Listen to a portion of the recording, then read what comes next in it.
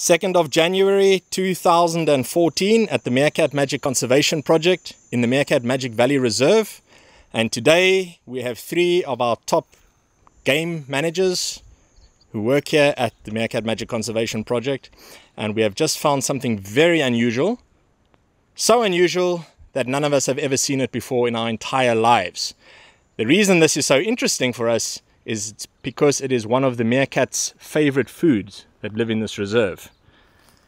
All right, now inside Hans's hand we have a surprise. But before we show it to you, I'd like to introduce everyone. Who are you, please? I'm CHESLIN. My surname is NUYS. Baie dankie. Ons gaan nou maar Afrikaans begin praat. Baie dankie.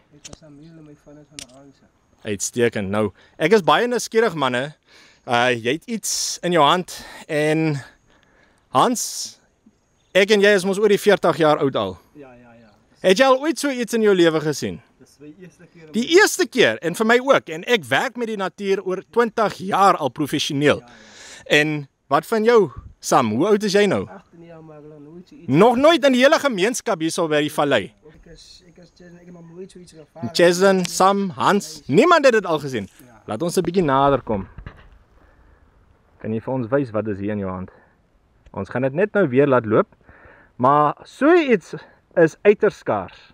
This is incredibly rare to find this, guys, because what we have here is a recently emerged TOKKIE beetle, which is an onomatopoeic name used because of the sound the beetle makes when it is calling its mate, a tok tok tok sound which it makes with its abdomen. But this TOKKIE is incredibly soft now and we don't want to damage it, so being very careful. But its shell, its elytra, have not even become hard yet. And there is the larval stage, the coleoptera larva, that it is actually pupated out of. Now we're going to let this go again, and hopefully it's going to have many years ahead. Hierso staan 'n TOKKIE, en dis nou die larve vorm hierso, en voor ons is die volwasse TOKKIE, maar is nog nie eers uitgedroog nie, en nog baie sag.